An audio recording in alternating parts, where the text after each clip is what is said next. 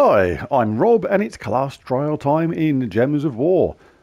Really good these. This is the Diabolist Class Trial. See, if you don't have this on level 100 yet, a really good chance to do these battles and earn some more XP on the path to level 100. Really good. Don't go spending all your gems just to get this weapon. It's a good weapon. Really good, in fact. I do use it quite often. But you will get it for free once you've achieved 250 wins in Diabolist class. So just get it that way and save your gems. You can, of course, grab tier 1 from the shop. This is going to give you the Potion of Enchantment. Really, really cool. All your troops start enchanted at the start of each and every battle for the entirety of this event. And you get more class trial sigils, souls, gold, and more. Right, onto the team itself. You can fight these in any order you like. I always do them first to last. It's just the easiest. But the team I'm going to show here is going to be really different from the team I showed on the World Event team. At the Crossroads, the World Event team I showed on Monday, you can use that for this, all but Indrajit. Indrajit is the only troop you wouldn't be able to use from that World Event team. If you like that World Event team, just swap out Indrajit for a Baphomet or something like that to get really good damage. But this is a different team. And the way this is going to work, you've got Fire and Ice. Deals damage to all enemies, give 2 life to all allies. And I do like the upgrades on this. Let's go to the upgrades. Create red gem can be handy, and a blue gem. Burn the first enemy. Freeze the first enemy. Whenever you cast this, you get those effects. The burn effect can be really good for this team because we have a Baphomet in it. And this deals damage to 3 random enemies, and if the enemy is burning, deal double damage. Really, really cool. So in the early stages, we'll be just wiping out the enemy really fast with Fire and Ice, doing damage to all enemies. That is based on your magic level. So the higher your magic, the more damage you are going to do. On the later levels, we're going to try and cast Lucifria first. And the reason is she burns all enemies. So as soon as you burn all enemies, you'll be casting Baphomet afterwards and then doing double damage to all those enemies. That is really, really going to make a big difference. Simple as that. A banner for this is going to be the Abyssal banner from Blighted Lands. +2 purple, +1 red, -1 yellow. Class for this. Now, just because it's the Diabolist class, it doesn't mean to say you have to actually be in Diabolist. The whole point is you don't have this to 100 yet, so you might want to benefit from working using this in another class to earn those XP in an easier kind of way. And I really like Archmages for this kind of class, for this kind of thing. When you use a lot of purple, this is really good. Gain 2 purple mana when matching purple gems. Talent trees is not too shabby either. All purple allies gain 2 armor. Dark Hunger, pretty good. Anti-magic sphere, reduce damage from spells by 20%. Mana source, start battles with 50%. So this can get that weapon charged up really nice and quick. This one here, you don't really want anything, so just pick Antiquity. Arcane Surge, really good. Lightning Strike, your choice. Both are really good, whatever your preferred playstyle. And Chaos Wave, I really like as well. So, all good. So let's dive in. Looking to get the weapon charged up first and foremost. Like I say, you can just use the World Event team I've done on Monday. That is going to totally work. But you are going to have to swap out Baphomet. Not Baphomet, Indrajit for someone, because you're not allowed to use Indrajit in this class trial. Daemons only from Blighted Lands.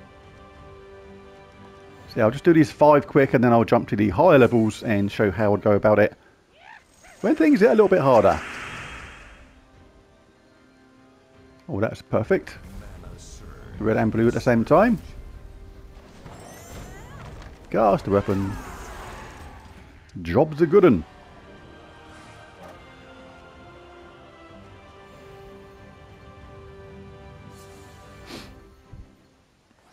Nice red format at the top there. Absolutely will do. Then some blue. And it's goodbye to you, ugly lot.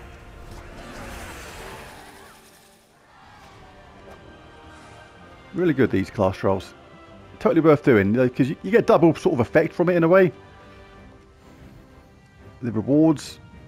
You collect the rewards from them and extra XP in them. If you buy more tiers, you get extra XP from them as well. So you can jump up a couple of levels really quite quickly. Remember, loving these as an early player. Just anything, so I'm going to be enchanted, so I'm powered up the next round anyway.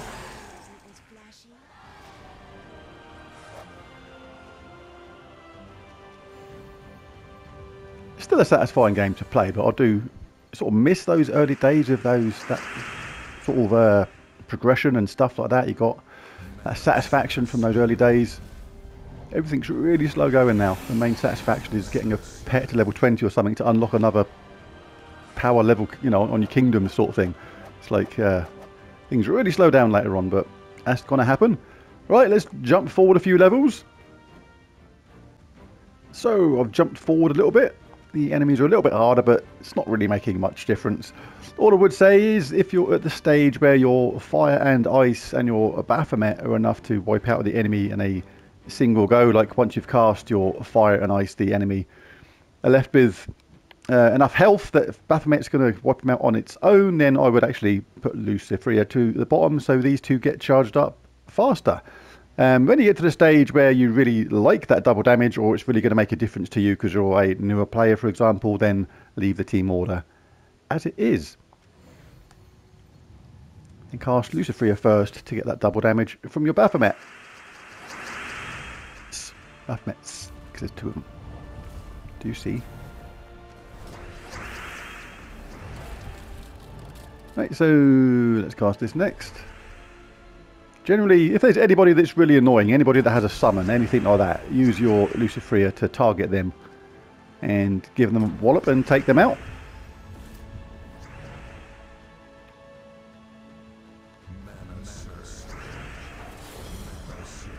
Give me some red, and you'll all be dead. Go Baphomet. Go Baphomet Mark II. Let's get this first.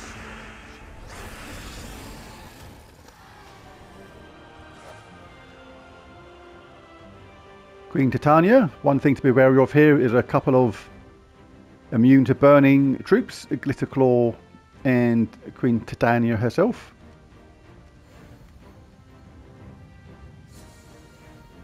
So you're just going to rely on the damage on this one. You're not going to get the double damage from the Baphomet on every single round. You can charge a team up first of all, because if you cast your fire and ice now, you're going to be mana blocking the Baphomets, because this uses red at the same time.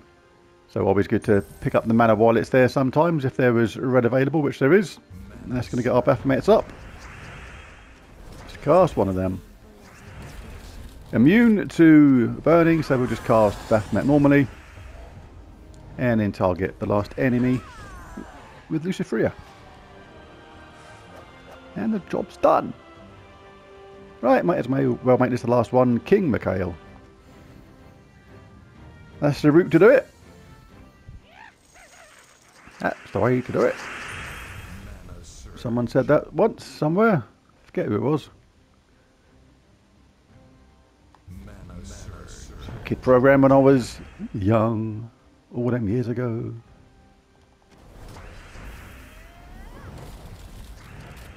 Bish bash bosh.